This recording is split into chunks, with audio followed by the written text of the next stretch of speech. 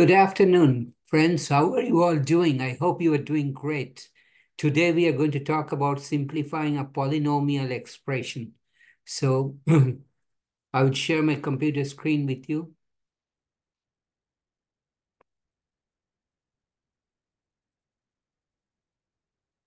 Simplify in parentheses in the numerator inside the bracket 3x cubed y to the power of minus 4 whole thing exponent is 2, and then divided by in the denominator inside the parenthesis x to the power of minus 2 multiplied by y whole thing exponented to minus 4. Please do not quit at the middle, okay? Please stick with me till the end where I will show you some of the simplification, some of the ways I simplify, okay? So please stick around with me till the end, okay? So let me write this problem again. This is 3x cubed y to the power of minus 4 in the numerator exponented to power 2, and then x minus 2 y to the power of minus 4. Now we can write this as we distribute the exponent inside the parenthesis in the numerator. So it is 3 squared, then x, one of the properties of exponent, they get multiplied. 3 times 2 is 6. And then y minus 4 times 2 is minus 8. That is divided by, similarly, I distribute the exponent. Minus 4 times minus 2 is positive 8. X to the power of 8 and y to the power of minus 4.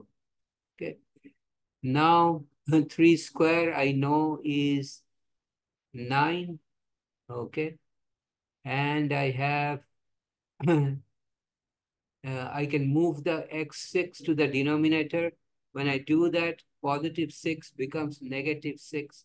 So x minus 6 times x to the power of 8. And similarly, I move the y minus 8 in the numerator, y exponent minus 8 in the numerator to the denominator. It becomes positive, which becomes y8, and there was already a y minus 4 in the denominator. So this finally becomes 9. 8 minus 6. Property of exponent, when you have the same base, you add. 8 minus 6 is 2. So x squared. And similarly, y 8 minus 4 is y to the power of 4. So this is your final answer for this problem.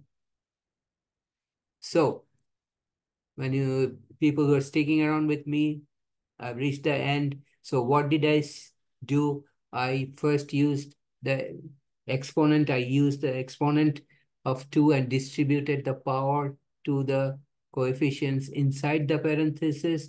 One of the properties of exponent is when you exponent, you multiply. So x, already exponent 3 inside the parenthesis, you exponent it further to 2. It is 3 times 2.